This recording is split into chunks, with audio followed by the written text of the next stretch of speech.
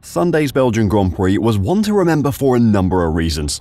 For Red Bull, it was a disappointing race with Max Verstappen unable to make the progress Red Bull thought he should have, and Sergio Perez falling from the front row to 8th place. For McLaren, they were left wondering what could have been if Lando Norris had got a better start. For Mercedes, it was an incredible drive by George Russell to cross the line in first place, securing a 1-2 finish. His disqualification was all the more painful for how bold his strategy call had been to secure the race win. After the race though, Lewis Hamilton was furious with his team for his race strategy. Today, I'll check out the fallout at Mercedes after the Belgian Grand Prix and why both drivers are angry at their team, so don't go anywhere. Almost 16 years ago, Lewis Hamilton took the checkered flag at the end of a heart-stopping final sequence of laps to win the Belgian Grand Prix for the first time in his Formula One career. Or so he thought. 2 hours after stepping off the podium, trophy in hand, the McLaren driver was informed victory was no longer his. Deemed to have cut the bus stop chicane and gaining an advantage while battling Kimi Raikkonen for the lead 3 laps from the finish, the stewards handed Hamilton a 25-second hammer blow which cost him victory, handing it to his championship rival Felipe Massa.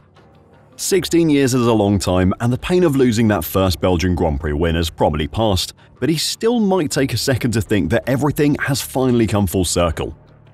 After all, it was a massive shock to the 7-time world champion that he hadn't won the 2024 Belgian Grand Prix when he crossed the finish line. Obviously, he knew he was behind George Russell, but he must have been asking himself how he managed to end up there. On lap 3, Hamilton took the race win off Charles Leclerc, and from then on, as long as he drove clean and consistent laps, the race win should have been his.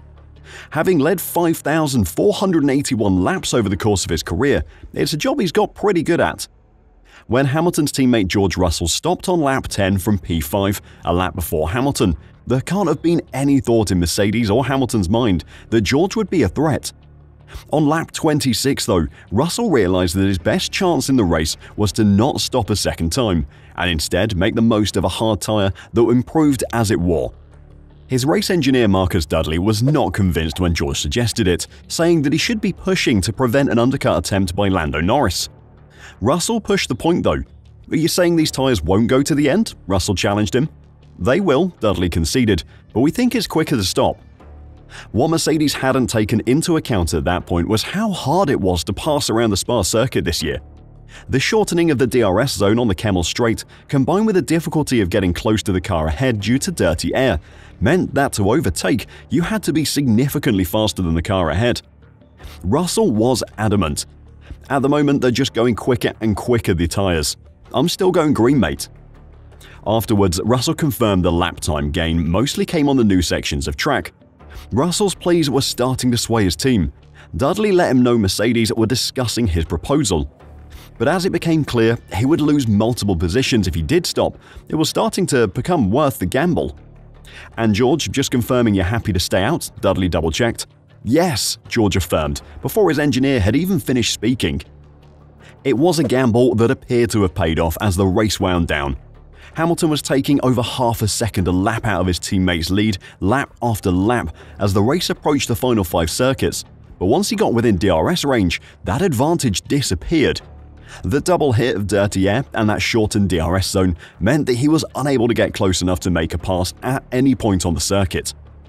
It was an inspired strategy call from George Russell, which no other team or driver saw as a possibility.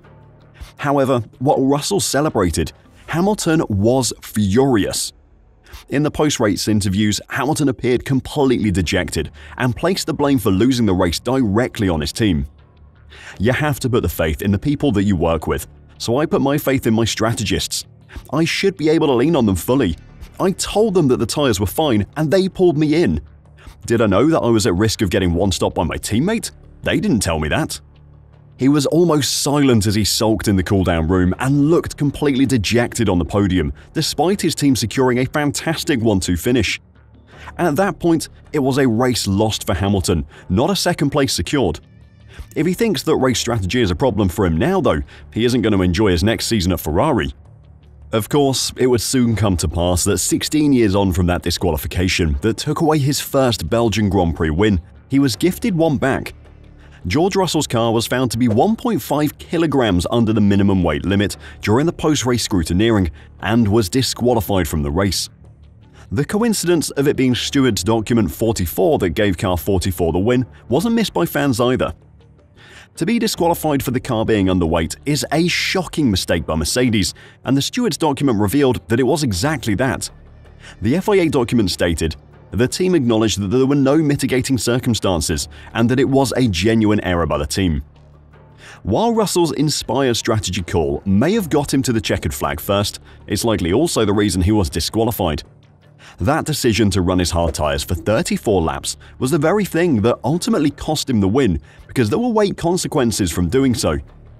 As the tyres wear down, the longer they run, the less rubber is on them and the lighter they get. Due to how long the lap is at Spa, there's no cooldown lap, the drivers just go backwards down the pit lane. Normally, drivers would drive offline on their cooldown lap to pick up the rubber marbles that are cast off as the tyres wear down to add weight back onto the car, but Russell was unable to do that.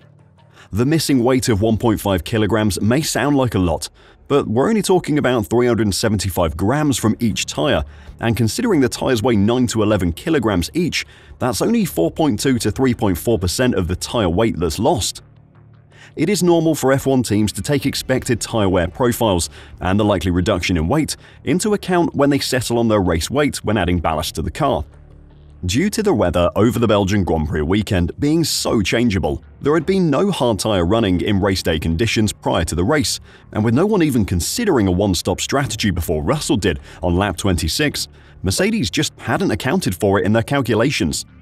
According to Mario Isola, Pirelli's head of motorsport and the man in charge of all F1 tyres, the lack of marbles from a cooldown lap could easily account for the difference in weight that meant Russell got disqualified. Considering that he is 1.5 kilos underweight, 1.5 kilos on 4 tyres is possible if you're talking about the pickup, he said. If you have a lot of pickup, then for 1.5 kilos, it would be less than 400 grams on each tyre. It's a number that is possible.